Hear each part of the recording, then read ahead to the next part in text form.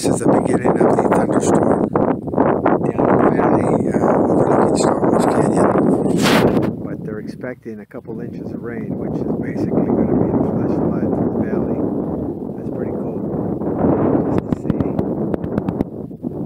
the rain come down. I think Death Valley gets about an inch of rain a year, if I'm not mistaken.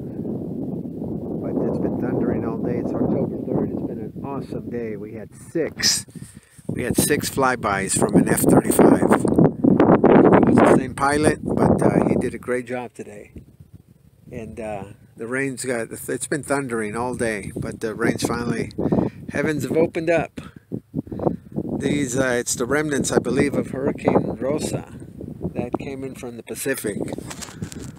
But I've got most of my stuff packed just in case I need to make a quick exit.